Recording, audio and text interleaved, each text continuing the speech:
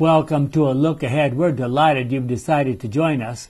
We study the Sabbath School lessons as prepared by the Seventh-day Adventist Church, and this is a series about the two small books in the Old Testament entitled Ezra and Nehemiah, after the two most important characters in those books. And this lesson is number 12 in that series for December 21 of 2019, entitled Dealing with Bad Decisions. That doesn't sound like too much fun. But anyway, let's see what happens and what we can learn from these experiences. But as usual, we'd like to begin with a word of prayer.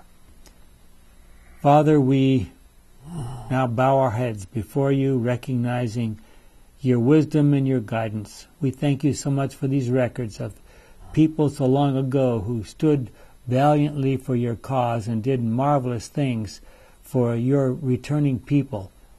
We ask now that as we prepare for the time of trouble that's ahead of us, for difficult times in our world, that we will have the courage to stand up as they did, not to be deceived or misled by any of your enemies, is our prayer in Jesus' name. Amen. Well, this lesson is going to focus particularly on one of the major challenges that Ezra and later Nehemiah faced when they tried to restore the nation of Israel to its God-intended ideal. They all knew. I'm sure even everybody in the groups that returned must have had a pretty good idea that they would live in a place that was surrounded by hostile nations who were at the same time idolatrous and fertility cult worshippers. Back in the days of Ahab and Jezebel, and many people don't recognize this, but Jezebel was as the daughter of the high priest of Baal over in Sidon. She was the high priestess of Baal, and she was determined to convert. She was a missionary. She believed she was a missionary. She was determined to convert the people of the northern kingdom to become Baal worshippers. Unfortunately, she was very successful. You remember that she employed 850 priests to accomplish that task at one time that we know about, 1 Kings 18:19. Even earlier, we know the story of Balaam, recorded in Numbers 23 and following. And then the experience with the Moabitish women, recorded in Numbers 25, and the devastating effect it had on the Israelites. Balaam knew something that we all should recognize, that is, the people of God could only be conquered if they turned away from their worship of the one true God. Wow. We've already talked about the problem of Sabbath worship and shutting the gates to keep the traders outside on the Sabbath, and Nehemiah closing the gates. So we also have discussed the fact that the children of Israel had stopped paying a faithful tithe, probably for several reasons, but for those from the tribe of Levi who were dependent upon the tithes, it was necessary to return to their farms to try to support themselves. Now we will deal with one of the major challenges that affected both Ezra and Nehemiah at different times in their attempts to rehabilitate the Jews. And you want to introduce us to that idea, Dennis? Nehemiah 13:23-25. At that time I also discovered that many of the Jewish men had married women from Ashdod, Ammon, and Moab. Half their children spoke the language of Ashdod or some other language and didn't know how to speak our language. I reprimanded the men, called down curses on them, beat them, and pulled out their hair. Then I made them take an oath in God's name that never again would they or their children intermarry with foreigners. It's from the Good News translation. Think that was a convincing argument? Beat them and pulled out their hair. Yeah. Remember Ezra. It worked for a time, as God has found that force works for a short period of time. Yeah. But not long term. Try to imagine this now. Even though those children had Jewish fathers, those who did not speak Aramaic, the language used during and after the exile, or Hebrew, could not have understood the teachings of the Scripture. So, if you're a father and you're raising children that can't even speak your language, how convincing is your religion? Jewish men, many of them from among the Jewish leaders, we might point out, had married wives from Ammon, Ashdod, and Moab. Ashdod was a city in the Philistine territory. Ammon and Moab were countries to the east inhabited by the descendants of Lot. And do you remember who came from one of those cities who gave the Nehemiah a really bad time? Nehemiah. There was Sanballat and Tobiah. Tobiah. Tobiah, And where did Tobiah come from? Wasn't it Tobiah? I think so. He had an apartment there in the temple or Yeah. something. But he was a leader of the Ammonites. Right. Yeah. Across the Wow. Well, we know about the story of Boaz. So let's look at other examples we know about. We know about the story of Boaz and Ruth. Ruth was a young woman who chose to, and where did she come from? Moab. Moab. She chose to follow Israel's God and went with Naomi to live in Bethlehem. No one had any problem with assimilating this young woman into the Jewish religion and nation. Why was that? Well, What was different? She was converted. Yeah, she accepted the Jewish religion. Yeah, she was happy to be integrated with the Jewish religion. Although the first Redeemer turned her down because he didn't want to soil his heritage. So Okay. some had Some had little questions concern. about her, huh? There were probably some who had followed that example in the days of Ezra and Nehemiah. There were probably some, almost certainly some, who the women joined their husbands, chose to raise their children and their families according to their Jewish heritage, and probably nobody had any problems with those people. But the real problem was the fact that others had moved into Jewish territory while continuing their idolatrous and fertility practices of worship. So let's be very clear. What was the problem? Was it the fact that they came from somewhere else? No, it was the way they were worshiping. It was their religious practices. If you just let people just infiltrate, even into the highest levels of the country, and they're worshiping Baal, etc., what's going to happen? It was bad enough even without that kind of influence, but, Well, Deuteronomy 28 outlines the curses that would fall upon those who disobeyed God. It is likely that Nehemiah was publicly shaming those rebels and calling down on them the words of God from Deuteronomy 28. And Margaret, I think you have something about that. Okay, this is from more Deuteronomy 28. Moreover, when the text says that Nehemiah beat some of the men and pulled out their hair, instead of seeing Nehemiah in a rage and reacting with fury, we should note that a beating was a prescribed form of public punishment. This kind of behavior was applied only to some of them, meaning to the leaders who caused or promoted this wrong behavior. These acts were to serve as methods of public shaming. Nehemiah wanted to ensure that the people understood the gravity of their choices and the results that would ensue from them. And this is from the Adult Sabbath School Bible Study Guide for Sunday, December 15. Well, how should we respond if we see wrongdoing take place in the church today? Matthew 18. Matthew 18, Jesus said to exactly. go to them personally, and then they didn't hear you, not willing to listen to you, go with one or two others. If they're not willing to listen to you, then what do? And you take it to the church. You take it to the church. If they're still not willing to listen, treat them as an outsider and go and work on them, evangelize them. So treating them as an outsider, the third step, doesn't mean shunning them. It means trying to convert them, trying to change them. Well, so what does God expect of us for today? How should we respond if the wrongdoing is done by an individual? Well, we've just suggested Jesus' guidance in Matthew 18. What if we feel that the wrongdoing is being done by the church as a whole or by its leaders?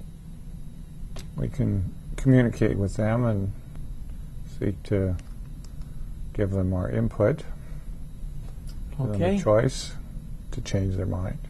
Jim, do you have something more about that? Nehemiah talking, Good News Bible, Nehemiah 13, starting with 26. I said, it was foreign women that made King Solomon sin. He was a man who was greater than any of the kings of other nations. God loved him and made him king over all Israel, and yet he fell into this sin. Are we then to follow your example and disobey our God by marrying foreign women? Do you remember the name that was given to Solomon in his early years by God? Jedediah? Jedediah. What does it mean? Beloved of Beloved God. of God. Yeah. Wow. Certainly the story of Solomon would have been familiar to all of the Jewish people. They recognized Solomon's sins and the fact that he had 700 wives and 300 concubines. A careful, and by the way, he built all those pagan shrines on the top of Mount Olives. Many of the ruins of those shrines were still there in Jesus' day. Still there in Jesus. 1,000 years later, almost. 1,000 years later. 1,000 wives, quote unquote. How would he even remember their names? Yeah.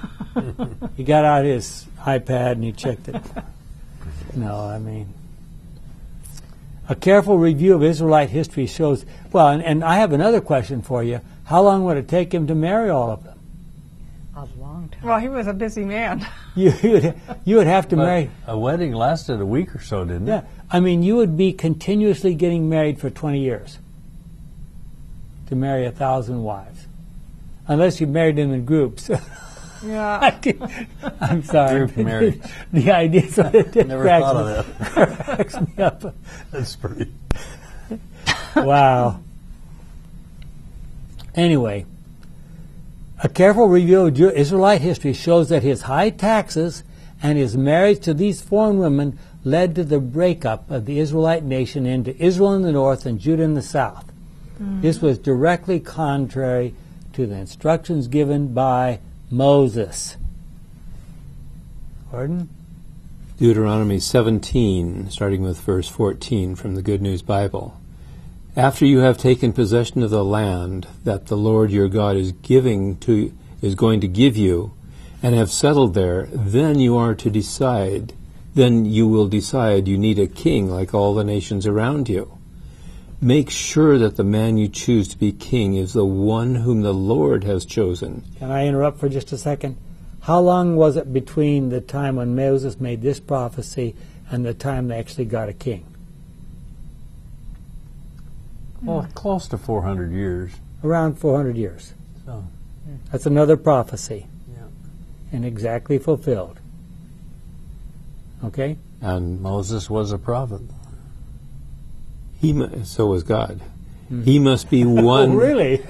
Absolutely. He must be one of your own people. Do not make a foreigner your king. The king is not to have a large number of horses for his army. You want to explain why that? The horses are for offensive purpose, for war. They're for war. Not for defense. Yeah, exactly. Continuing, and he is not to send people to Egypt to buy horses, because the Lord has said that his people are never to return there. The king is not to have many wives, because this would make him turn away from the Lord, and he is not to make himself rich with silver and gold. Does any of this sound a little bit like Solomon? All of it. Just the opposite of what's advised. Wow.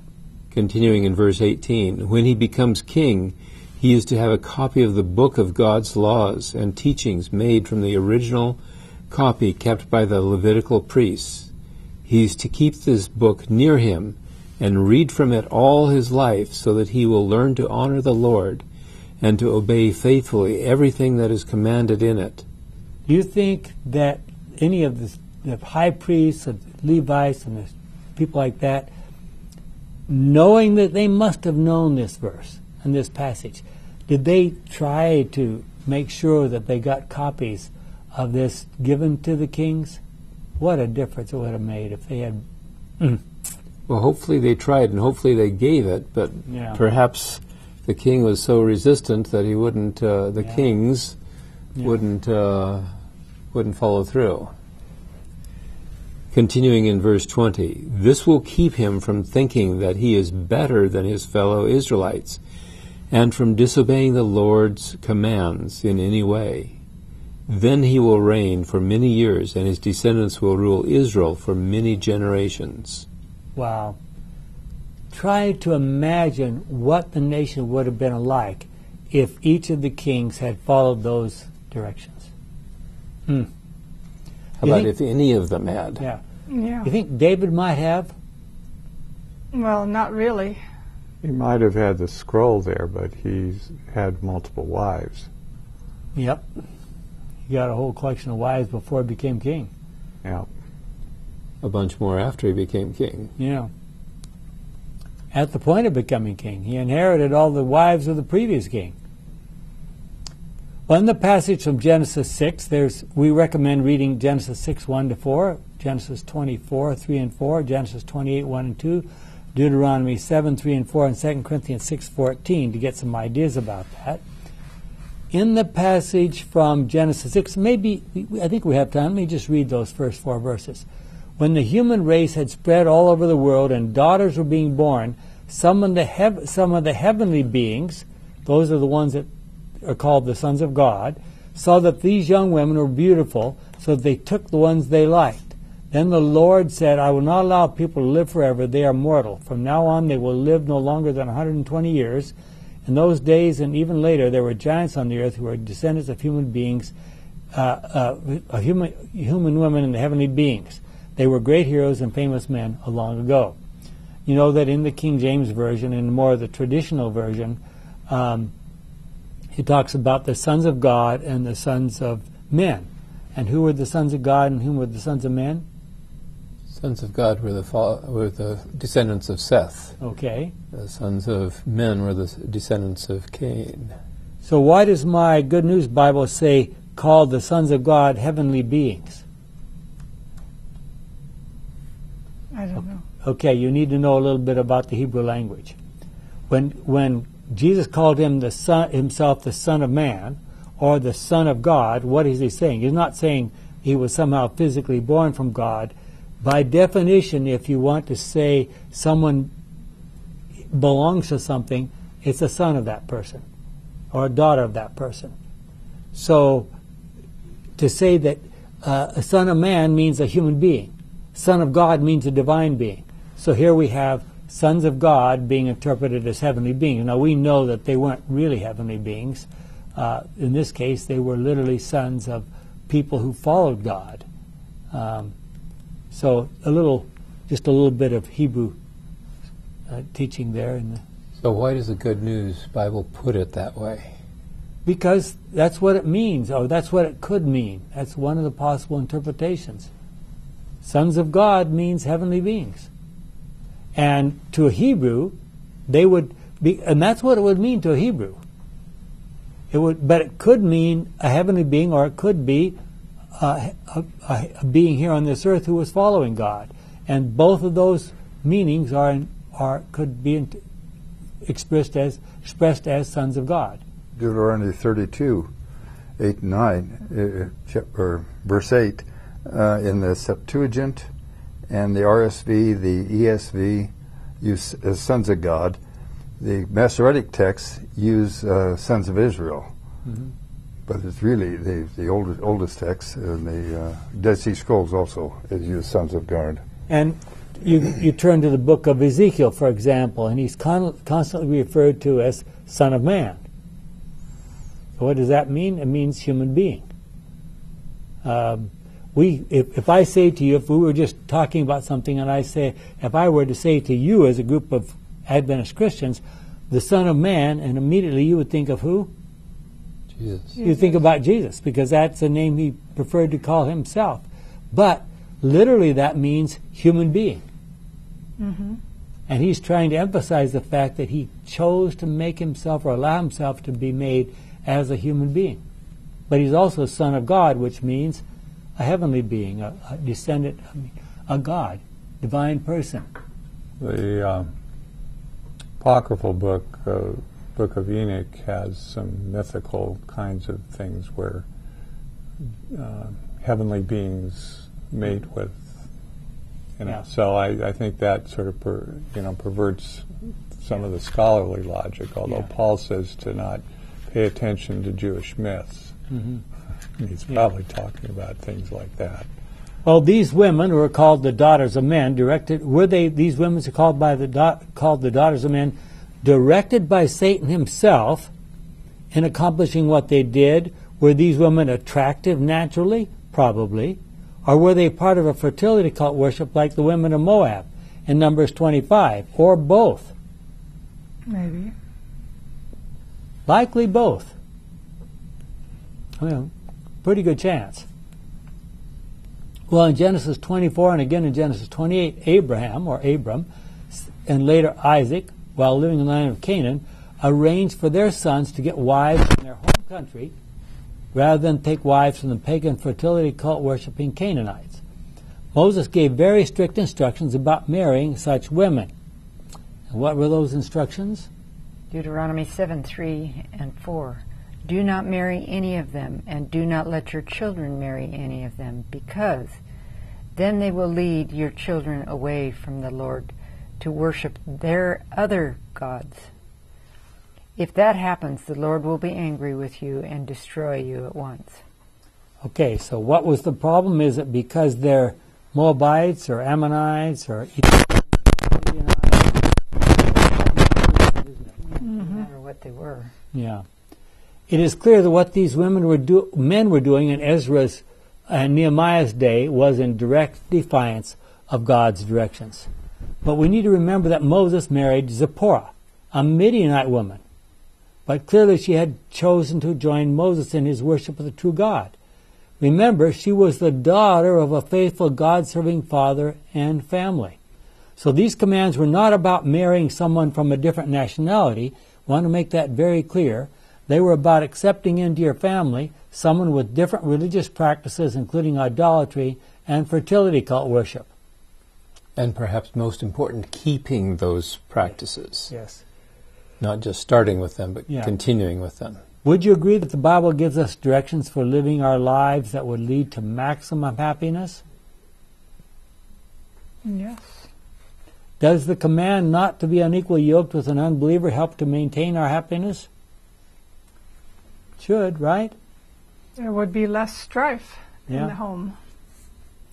After reviewing what Ezra and Nehemiah did to those who were practicing idolatry and had married Jewish men, do you think the Pharisees felt that their religion maximized their happiness and that they were authorized in dealing very harshly with anyone who did not do what they told them to do? If you read this kind of story on a regular basis and maybe you would even memorize these passages, would you say, I want to be an Ezra?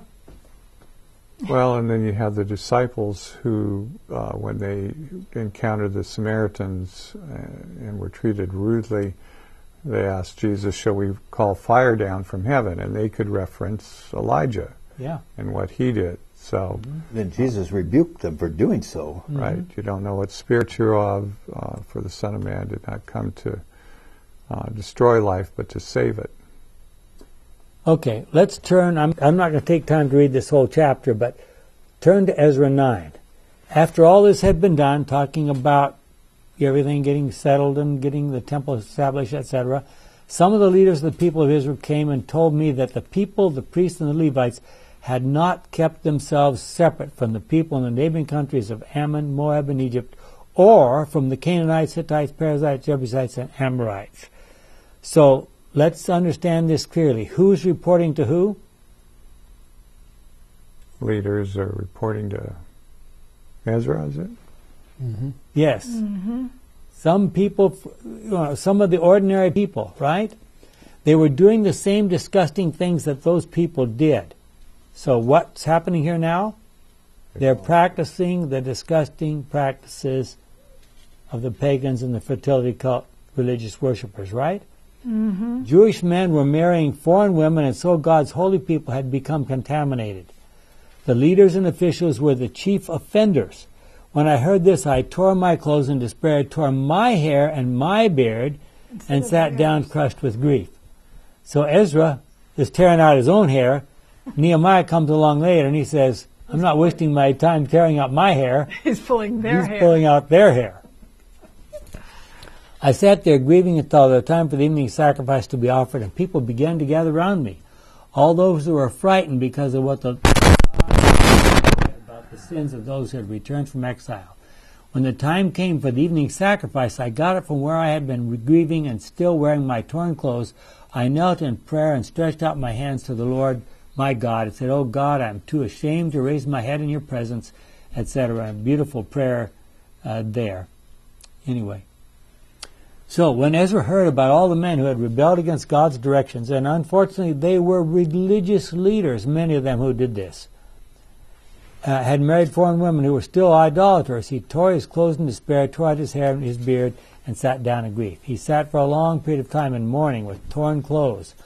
Other people gathered around him in sympathy. When the time came for the evening sacrifice, he got up and went in and knelt before God in prayer. His prayer resembled in some ways the prayer of Daniel recorded in Daniel 9. He recalled the terrible sins that had led them into captivity in the past. And then he wondered if it was really possible people were going back to those same evil practices. He even stated in Ezra 9:13, "We know that you, our God, have punished us less than we deserve and have allowed us to survive," from my Good News Bible. The word used in this passage about separating from foreigners is also used in Leviticus 10:10. Let's look at that for a second. You must distinguish. There's a verb, distinguish between what belongs to God and what is for general use, between what is ritually clean and what is unclean. So what does that imply? Is that a very clear distinction? Sounds like it, doesn't it? Mm-hmm. Look at 11:47. You must be careful to distinguish between what is ritually clean and unclean, between animals that may be eaten and those that may not. Again, that's a pretty clear distinction. And go on. You can read Exodus 26:33 and Genesis, talking about day and night in Genesis 1. And these passages is very clear that the word means to be separate and absolutely distinct, even opposite. For example, night and day. There is no question about the fact that God intended for there to be a broad and unchanging barrier between his true worshippers and idolaters. It is important to notice that the people themselves were the ones who approached Ezra to discuss the issue of intermarriage. Is this because they couldn't afford to marry women from other countries and so they were envious of the men who did? No, I don't think so. I hope not. It is disturbing to realize that it was the civil leaders who brought this news to Ezra, because the spiritual leaders, the priests and Levites, were perhaps the ones most guilty of this transgression. Today, would that be the ministers and conference officials? Do you have to get so specific? I'm asking a question. And the answer is yes. The equivalent. Yeah. So it's not us. Of course not. Not any of us. Not any Sabbath school leaders. No temptation has. But he who stands, take heed lest he fall. Yeah. No temptation has come upon you, such as common to man. Anyway. Okay, Jim, I think you're next. In his study of the causes leading to the Babylonish captivity, Ezra had learned that Israel's apostasy was largely traceable to their mingling with heathen nations. He had seen that if they had obeyed God's command to keep separate from the nations surrounding them, they would have been spared many sad and humiliating experiences. Now, when he learned that notwithstanding the lessons of the past, men of prominence had dared transgress the laws given as a safeguard against apostasy, his heart was stirred within him. He thought of God's goodness in again giving his people a foothold in their native land, and was overwhelmed with the righteous indignation and with grief at their ingratitude. Ellen White, Prophets and Kings, 6:20. God intends for us to keep ourselves away from false religions. What would that imply in our day? Do you any of you know churches around here where there's idols set up in the front, where there's official worship of fertility cults? I read something once. Somebody had studied an Eastern religion, and And basically, the artist meditates on his God until he forms a distinct image in his mind, and then he creates that image, carves it, and then the disciples come and meditate on the carved image to absorb those qualities, the same things. I see.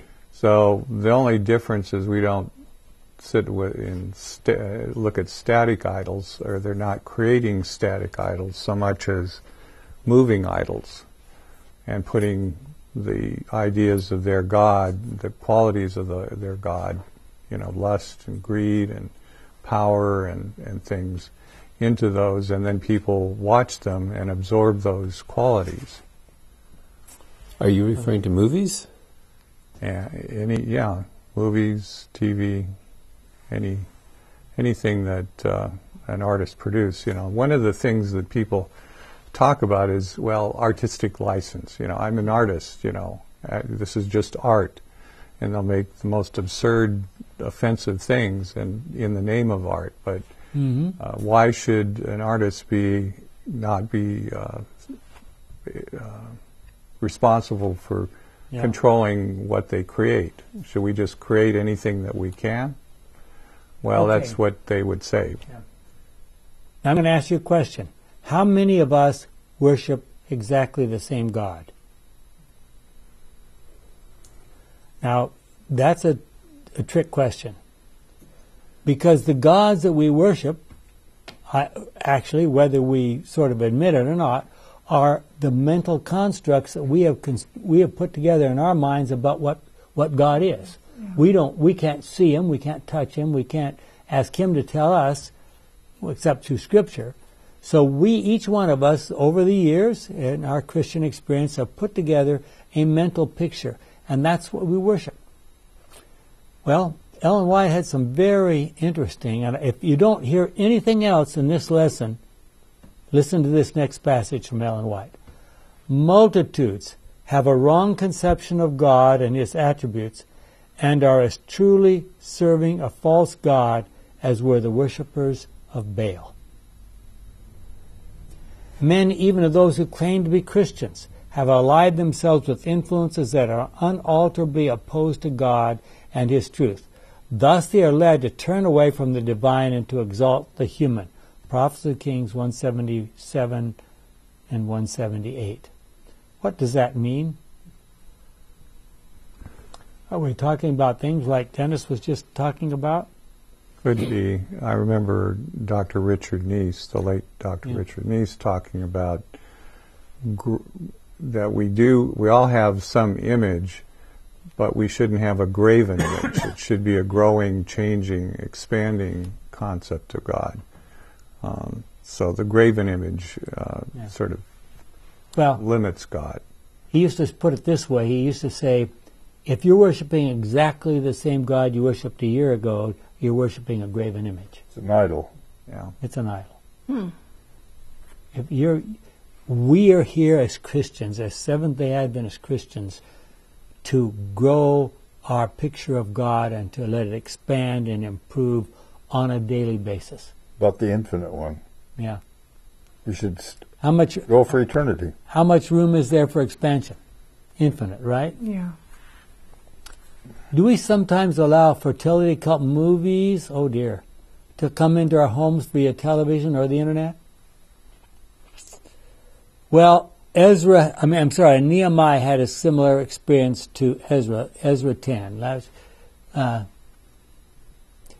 This is still talking about Ezra. While Ezra was bowing in prayer in front of the temple, weeping and confessing their sins, a large group of Israelites, men, women, and children, gathered round him, weeping bitterly. Then Shechaniah, son of Jehiel, of the clan of Elam, said to Ezra, "We have broken faith with God by marrying foreign women, but even so there is still hope for Israel. Now we must make a solemn promise to our God that we will send these women and the children away. We will do what you and the others who honor God's commands advise us to do. We will do what God's law demands. It is your responsibility to act. We are behind you, so go ahead and get it done." So what did they do? They set up a group to evaluate the situation, to deal with each person on an individual basis. And what did they decide? This is a church committee doing this, huh? Yes. A long list of names. They had the list of names of all the people that were accused of being guilty of this. And everyone except 4, and you read about it in Ezra 10, 18 to 43, all but 4 of them agreed to follow the instructions.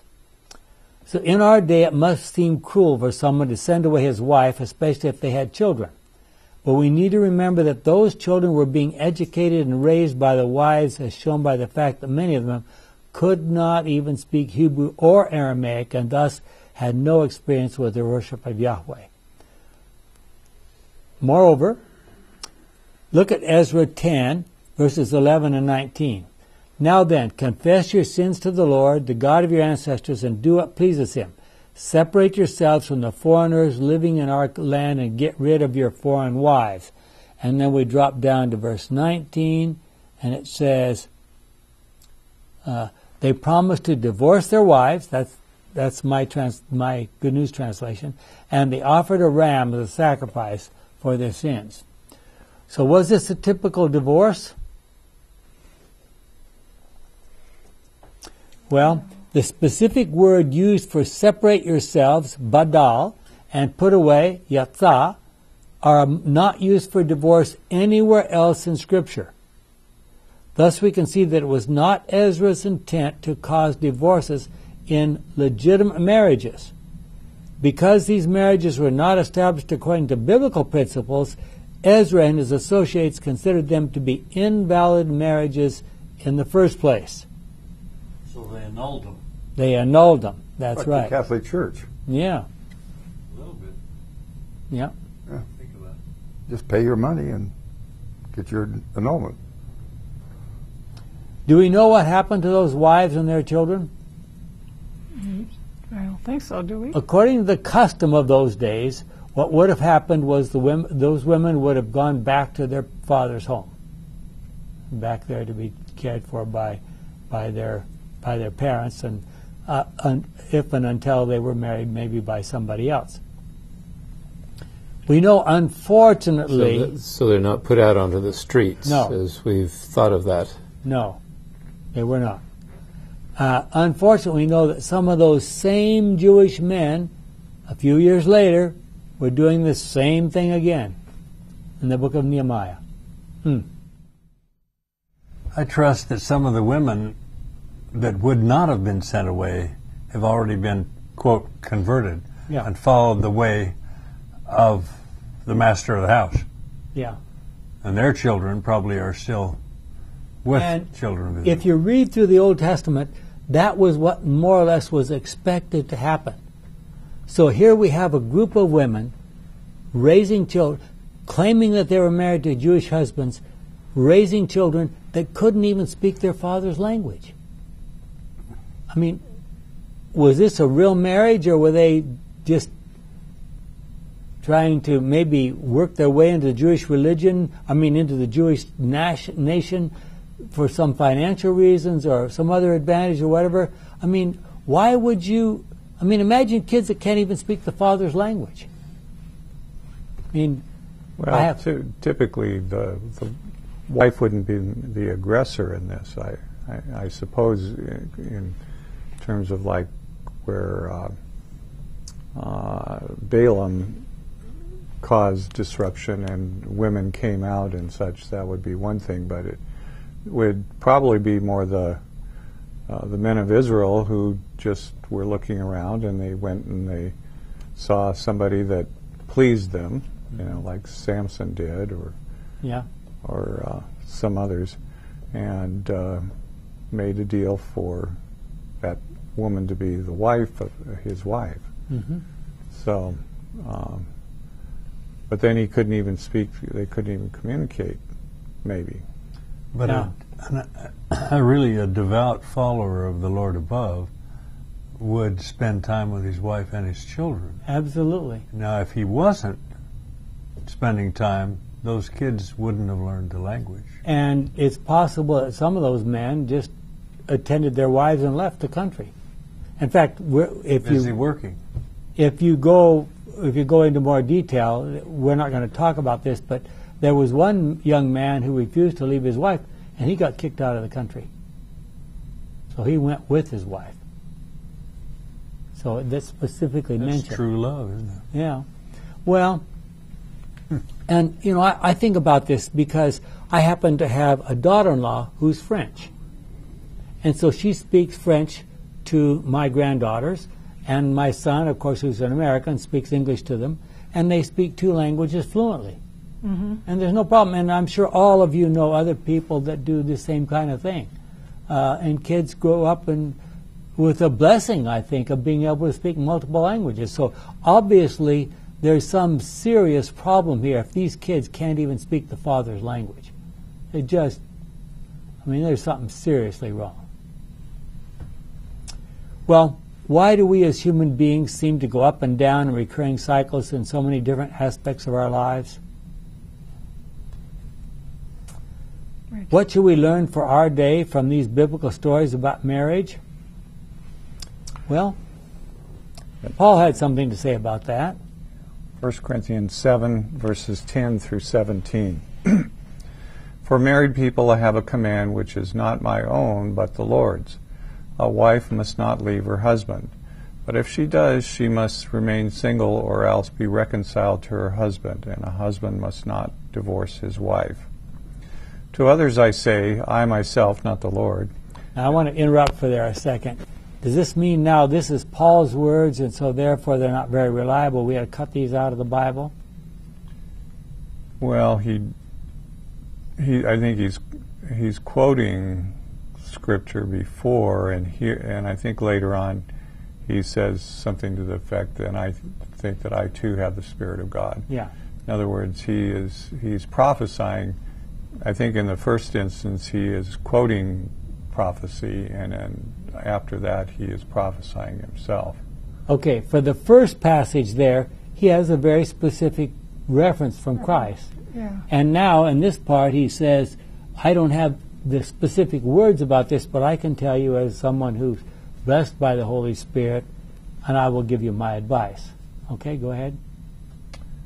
If a Christian man has a wife who is an unbeliever and she agrees to go on living with him, he must not divorce her.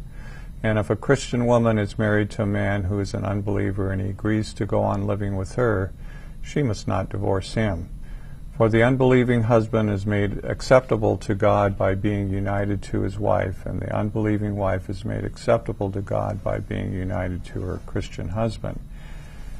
If this were not so, their children would be like pagan children, but as it is, they are acceptable to God.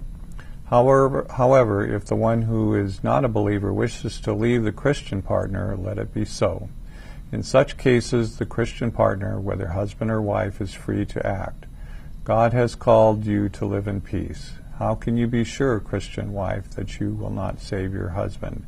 How can you be sure, Christian husband, that you will not save your wife? Each of you should go on living according to the Lord's gift to you and as you were when God called you. This is the rule I teach in all the churches. Now, so what Paul is saying, if you as a wife choose to become a Christian and your husband doesn't like it and he's beating you, are you supposed to stay with her? With him, I'm sorry? I mean, just think about these examples. Paul is not saying you have to stay in that kind of a relationship. If that person just absolutely doesn't want to have anything to do with you, you're free to go. But if there's a possibility you could stay and a possibility you could even win that spouse to God's cause, then do it. Mm-hmm. Any questions about that? But to live in peace is mentioned there too. Yeah. So that's the key. You may get along and live in peace without having a whole lot of disharmony. It seems pretty clear that from the actual experiences that we have recorded in Scripture that Ezra and later Nehemiah considered these separations to be singular events that were intended to prevent a syncretism. What's a syncretism? A mixing of religious worship of the true God with paganism. They felt that the future worship of the true God was at risk. It is interesting to notice that contemporary with these experiences of Ezra and Nehemiah, there was an island located in the southern part of the Nile River at a place called Elephantine, where a group of Jews lived while working for the Persian government. At that site, Jewish men were marrying pagan women, Egyptian women in this case, and they developed a mixed kind of religion in which they worshiped Yahweh along with his pagan consort, the goddess Anat. What do we know about her? Well, Anat was a goddess of fertility, sexual love, hunting, and war, and as such was rather a paradoxical deity. She was considered to be the mother of the gods, but was also known as the Virgin. She was sometimes known as the wanton because of her lust for sex and war, the fairest daughter, sister of Baal, the lady, the destroyer, the strength of life, and the lady of the mountain. She also had a number of epitaphs which seem to have been peculiarly Egyptian, most notably Anat her, agreeable Anat, Heret Anta, terror of Anat, and around Elephantine Island, first nome of Upper Egypt, the Hebrew Bethel, house of God. Wow. And this came from ancient Egyptian line online.co.uk. And if you would be interested in using some of this material in your Sabbath school classes, you can find our handouts on our website at Theox, that's THEOX.org, not .com, .org, theox.org, and you can find this material which you're free to use in your classes.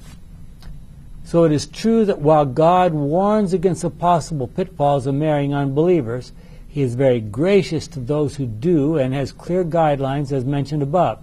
In such cases, God never abandons any of His children unless they are running away from Him as fast as they can go, insisting on leaving Him. Then He gives them freedom of choice.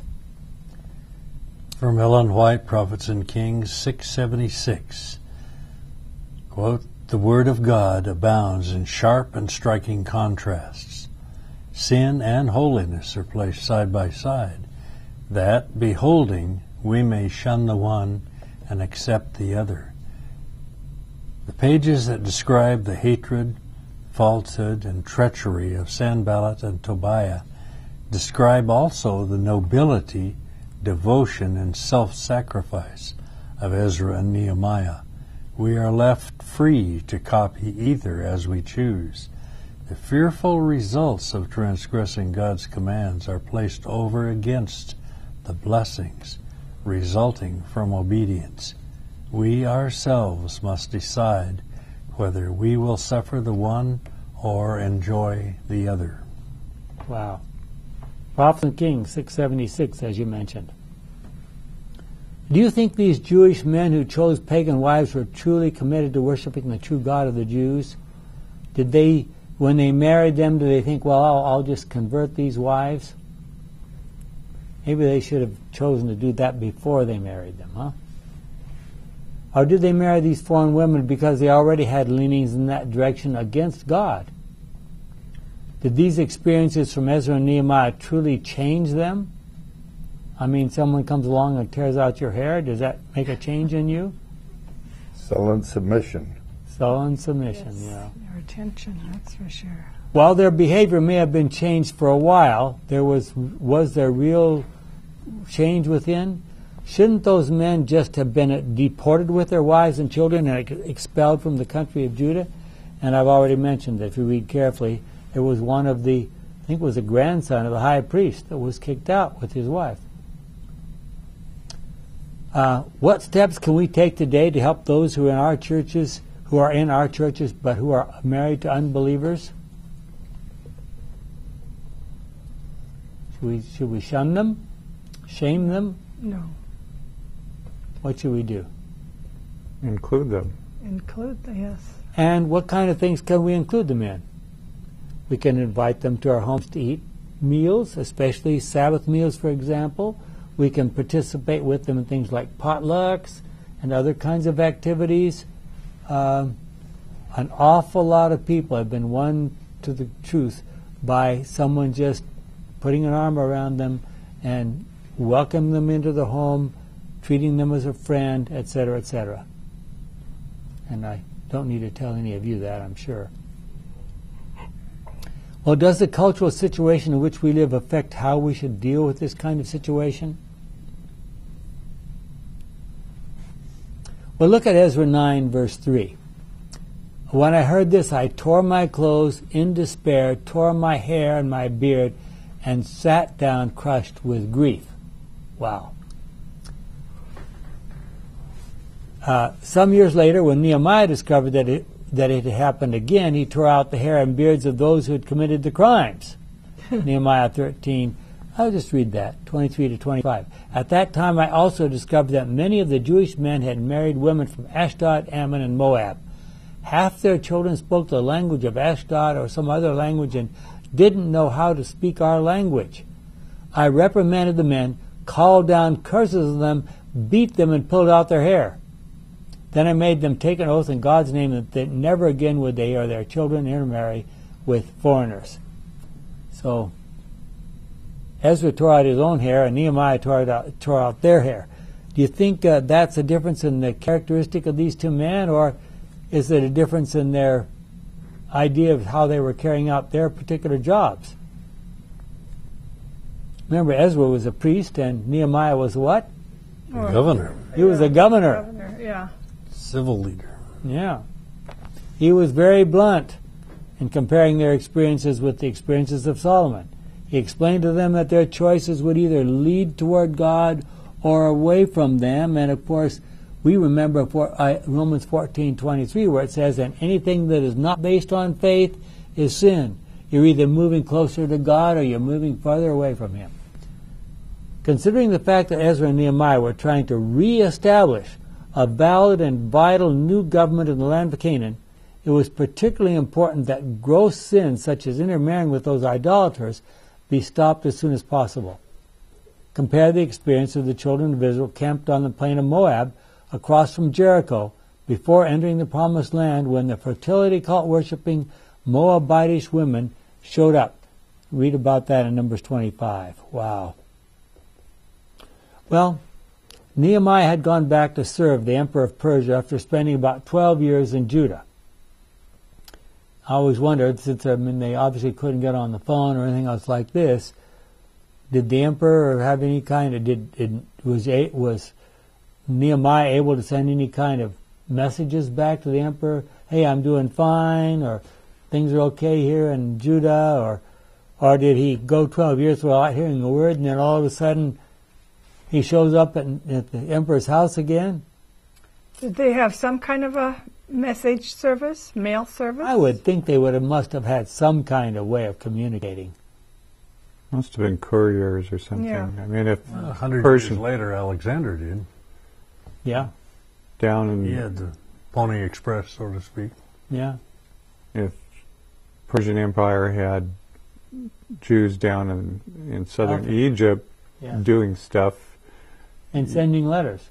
they would be communicating in some way. Very important letters, because those letters, it turns out, they put the Egyptian date and they put the Mesopotamian date on each letter.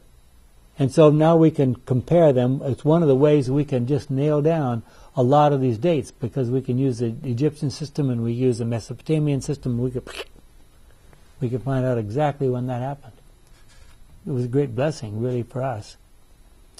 Well, when Nehemiah went back to Susa, probably, in Persia, we don't know how long he was there.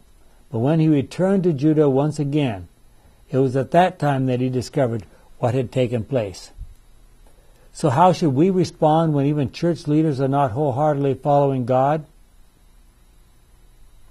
Is it appropriate for citizens to speak up against evils?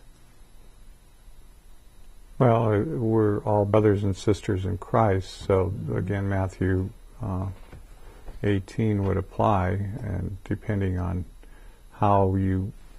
what your relationship was to them. Even if you didn't know them, you could at least communicate ways that we have today. Do you think pastors today should be bold in dealing with sins the way Ezra and Nehemiah were? It would not go over very well. Well, Be branded a troublemaker. Yeah. did that harsh treatment justify the Pharisees and their behavior in the days of Jesus? Well, clearly, right through Scripture, we are advised to be careful, thoughtful, and prayerful in choosing the ones we marry. Reverence for God and respect for His Word should be the uppermost in our thoughts on such occasions. And if we had time, we would look at Numbers 12. Moses had married a Cushite woman. Miriam and Aaron criticized him for it. And what happened? God called them out. And He said, Aaron, Miriam, step forward. The two of them stepped forward. And then God said, the Lord said, now hear what I have to say. This is God speaking. When there are prophets among you, I reveal myself to them in visions and speak to them in dreams. It is different when I speak to my servant Moses. Now, so is He condemning Moses for taking on a Midianite wife? No. I have put him in charge of all my people Israel, so I speak to him face to face, clearly and not in riddles. He has even seen my form. How dare you speak against my servant Moses? So clearly, God wasn't downplaying or speaking badly about Zipporah. And she had clearly accepted the Jewish religion. In fact, God defended Moses' marriage very bluntly. Ruth ended up in the genealogy of David and Jesus, and she was a Moabitess. So what should we learn from these experiences of Ezra and Nehemiah? To experience the blessings that God wants to give us, we need to humbly accept His guidance in everything we do. Is there anything in your life that you need to talk over with God? Should we humbly tremble before God's Word? How can we rededicate our lives as individuals and as churches to the truth about God? Does it help to have an accountable partner as we seek ways to bring about such changes? Let's pray. Our kind and wonderful Father, we thank You for these records that have blessed us as we have studied them. Help us to have the courage, not necessarily to speak out boldly as if we were in charge as Nehemiah was, but to look at our own lives and clearly remove from our lives any sins that might be holding us back from entering Your kingdom. Help us also to be wise in how we deal with others around us who may be living in sin. Lord, we know that's a very prominent condition in our world today. Help us to know how to relate to it. It's our prayer in Jesus' name. Amen.